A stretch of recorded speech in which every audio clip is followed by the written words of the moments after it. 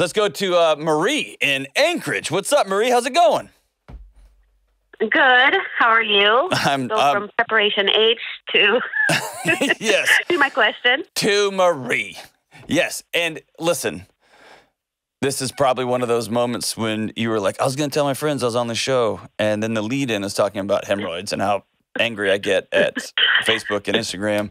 So sorry about that. So here's what I'm going to do. I'm going to pause, and now you can just cut it and hand it directly to them from there. And that way you'll miss all of the weird stuff where I talk about my body. All right, so how's it going? Perfect.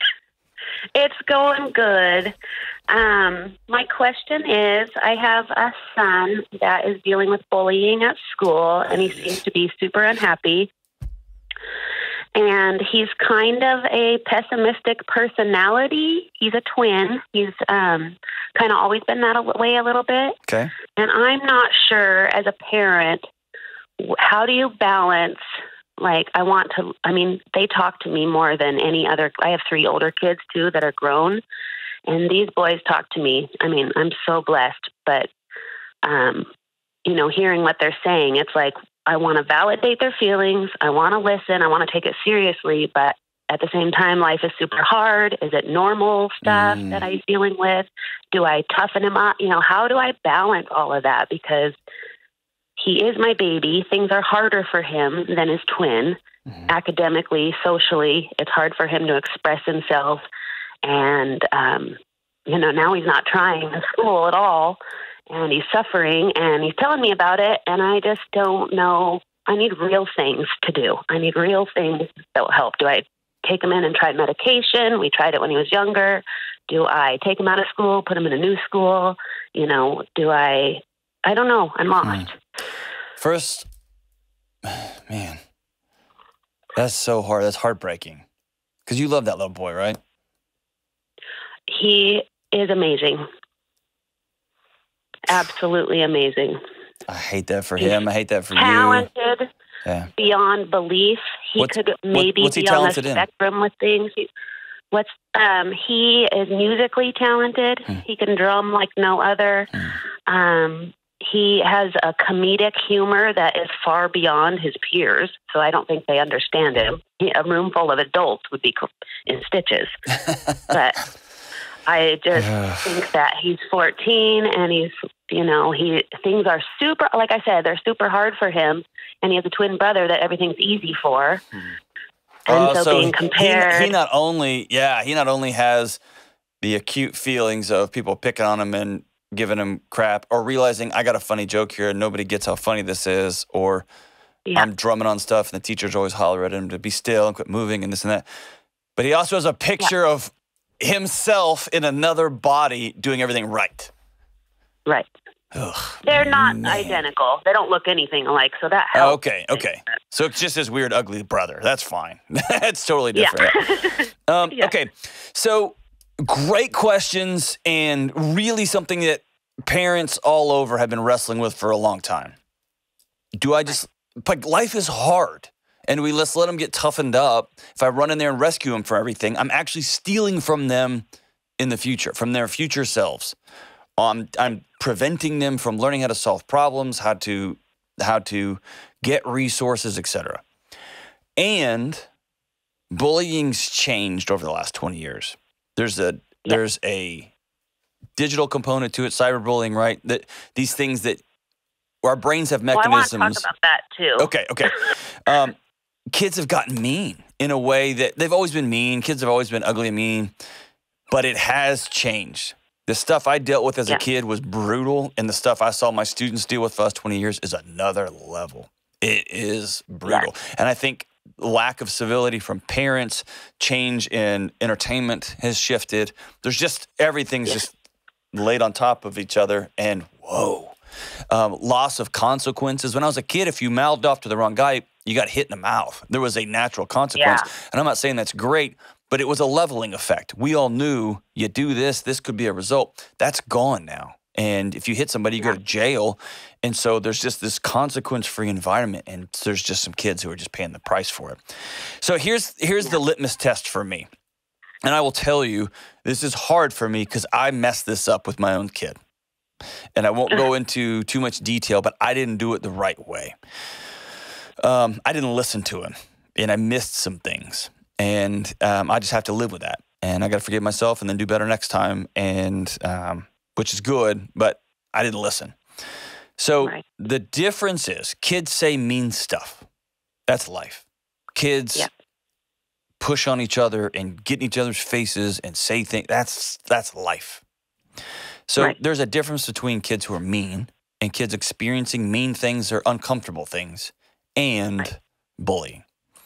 So the definition of bullying is a couple of things: aggressive, repetitive, intentional, and power dynamic.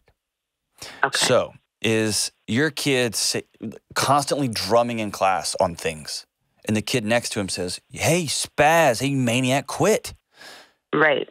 That in my mind is not bullying. See, I try to get to the bottom of that, and when we do, sometimes I'm like, I think that's not that bad. But you're thinking, I'm going to tell him these things, right? I want to tell you that exact same thing. Were you being annoying? Exactly. There you go.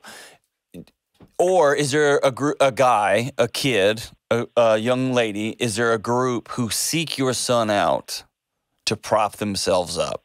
That they seek him out to diminish him, to make fun of him, to mock him, and they send him text messages or Snapchats that reinforce that he's less than, that he's dumb, and it's pervasive. It goes on and on and on.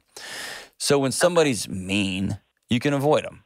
You walk away. Or if somebody does a thing, they snap at you and say something like, "You're an idiot, you're stupid, you're always moving around." That's annoying. It's not bullying. It's the pervasive, aggressive, repetitive. They are seeking my kid out. So that's number one. Number two is, have you involved school support network yet? So have you called teacher and said, "Hey, my son is telling me these things. What are you seeing?" Yes, and they were unaware of that. Of course, they wanted names. And I personally, like when I'm talking about certain kids that do these things, I mean, I've known these kids forever, and I know their parents. And to me, it hasn't been bad enough to say anything, because I don't want them to go, get the wrath of their parents. Like, I can't believe you said that to another child, when they're 14 and they all say really stupid things all the time. Like, my kids do it. Everybody does it.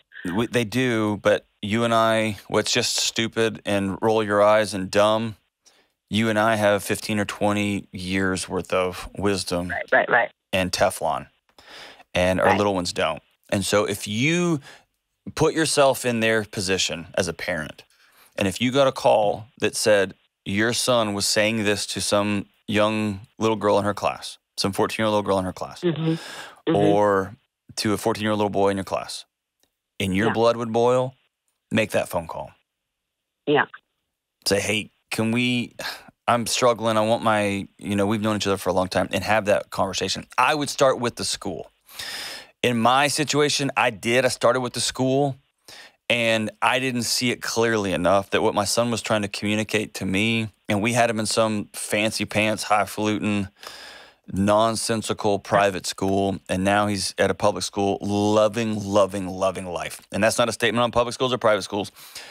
I just thought that because it's fancy, it's going to be perfect. And it was a disaster for him. Oh. They let him know, you don't belong here, both implicitly and explicitly, both the teachers and the students. And so I didn't listen. I kept trying to drill down into the instances. But what did this kid say that one time? And what my 10-year-old or 9-year-old or 7-year-old didn't have was the ability to articulate, "I don't belong there, man. And every time I go, I'm not okay." And I didn't have that language. And so we stayed another year, and we shouldn't have. And then we got him into a new environment, and it made all the difference. If you think your kid might be on the spectrum, you mentioned that. What makes you think that? He just is. I mean, we've had school testing done. I've never had I mean, I haven't taken him to a bigger city and done extensive, but he's kind of a enigma. Like they don't really. He's kind of all over the place. He has like he just tests super high in some things and just way below proficiency in others. And he's just. I wish you could meet him. He sounds amazing. He sounds incredible. He is, but communicating how he feels and stuff is not something that's easy. When I have a conversation with him, and I love him to pieces, it's super frustrating. I mean, it's like my other son is like easy for me to talk to, and I have one that's hard. And even though I'm listening to him, feeling for him, I want you to try this. It may not work, but I have had some moms reach out to me, and it just happens to be moms who've reached out and said they won the lottery with this one. I want you to get a notebook that y'all share. And he owes you either a written response, a story about the day, or a picture or a poem or something every day, and you will respond. Oh my gosh. See, this is why I called. I want real homework. So it can be, if I'm you, I would overpay for something. I would go to the store and get some leather-bound, some highfalutin something or other, and make it all kumbaya and special. And I would say, This is just for me and you. And you write in there 1, 2, and 3, what were some hard things about today? And 1, 2, and 3, what were some good things about today? And I want you to begin to focus on this can happen at bedtime. This can happen at dinner time. Dinner time is really great because it's hard to hide there. No electronics at the dinner table, no headphones, no disappearing. And everyone's going to go around the table and say, here's the B&Ws. What was the best and worst parts of the day? What's the goods and the bads? And there's all kinds of different words for that. But here's what we want to do. I want us to begin to verbalize in our house. We look for beauty and we find it, even when things are hard. And you have to model that. Dad has to model that. If he's around, brother has to model that. Everybody's got to model it. And often that pessimism is absorbed somewhere. And it may be because there's no sunshine months at a time. It may be, I don't know. Is he getting that somewhere? Well, I mean, I think he lives the same life that everyone else does in the house. I know you're laughing. Well, just the way you said, like, well. Dad and I are very I can sort of people. So I don't know. We just do. So I don't know. I don't know if he just another way that he doesn't fit in. Because I remember when he was little, I was like, Oscar, oops, I said his name. Sometimes you have to choose to be happy. Like it's a choice. You just have to be like, I'm not going to let this get me down. And he's like, I try to tell myself to be happy. It doesn't work. So let's change the language. Change the language. Because I think that when you tell somebody, and I've done this too a bajillion times, you can choose to be happy. I don't think that's true anymore. I do think you can choose to do the things that help you become happy. So what I mean by that is I can't sit at home and say, be happy, you idiot, because I won't. Right. But I can get up and go outside and go for a walk and write in my gratitude journal and write my grandma a note, even though she passed away several years ago. I can my 5-year-old daughter is obsessed with getting letters from me, and it's amazing. It's so great. I can write her a letter. I can do those things that I know on the back end. I can eat well. I can go garden for a while, whatever the thing is. I can do the things that I know are going to pay off. But those are a physiological response. I can go play my guitar. I can go do those things. It's not forcing myself into a set of feelings. Right. And so what I would love to see y'all do is to begin to back away from that language. You should be feeling like this, and sometimes you just got to do these things even if you don't feel like it, because you will on the back end. Yep. Does that make sense? Yep. So, and we have those conversations too. Awesome. We do all the time. Yep. And remember, a 14-year-old is going to not listen to you. He's going to watch you. Yes. And he's not going to listen to dad. He's going to watch everybody. And in a culture that you guys are in of do, dropping somebody in who feels is hard. Mm-hmm. And so if you model, no, I feel that, and it's hard, and it stinks, I'm sorry. Mm-hmm. And you model, and then we go do, both and, then that's the gift to him. But I do think it's worth starting with a school counselor, starting with a teacher, Okay. and setting up a meeting, and you will get a sense very quickly, this teacher doesn't care about my kid. You'll get a sense very quickly, this teacher wants to jump in and solve this, and that's not what you're asking for. Will you just keep an eye out on my kid?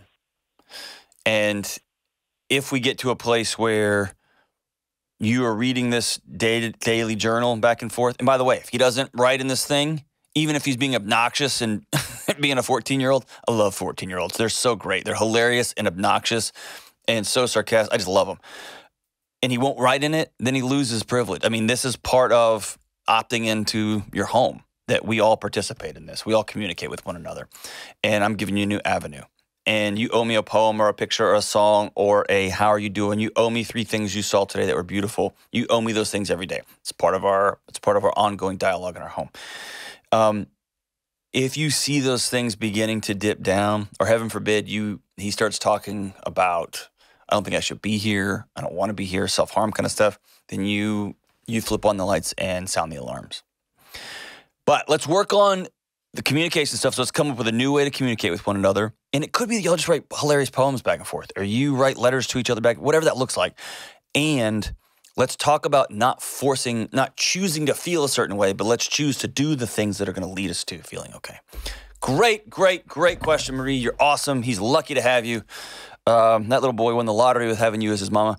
And don't hesitate. If it's pervasive, aggressive, intentional over and over, call parents, call a school, take it from somebody who didn't. And I wish I had of.